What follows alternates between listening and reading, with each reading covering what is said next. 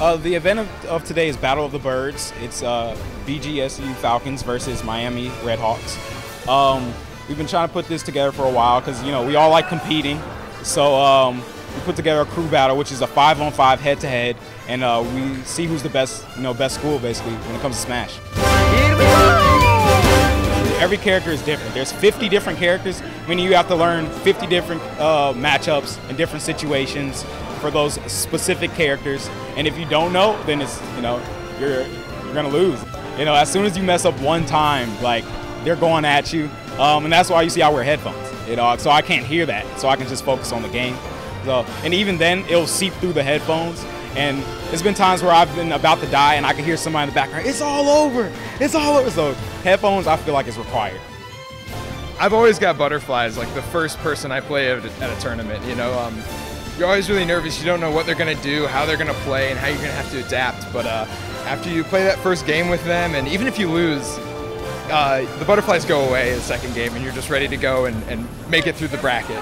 You could compare it to a sport, kind of like a team sport, but there's a big difference where, not your whole team isn't up there with you. It's you versus somebody else. So it's really on you. So there's a lot of pressure.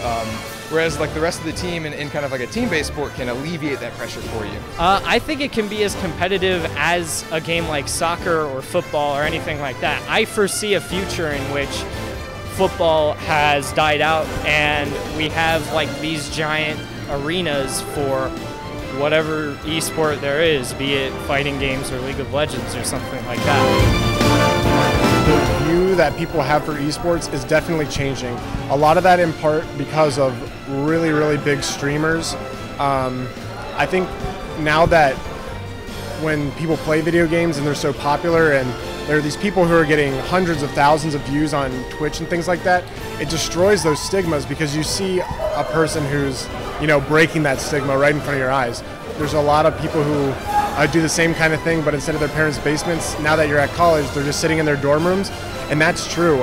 But that's something that we're trying to change. We're trying to get those guys to come out and join us, play with play with your classmates, your colleagues, that kind of thing, and try to create that community. I think the stereotype still persists, and I think a big thing to notice is that competitive gaming likes to sort of stick to itself. We don't necessarily like to go out to other things, even among games, right? Like you see a little bit of hostility between the fighting game players and the sort of more League of Legends type thing. So I think that the way we see each other is always going to be flawed, but I also think that we have grown in a lot of ways. And I think we've also grown past the stereotype, which is the most important thing.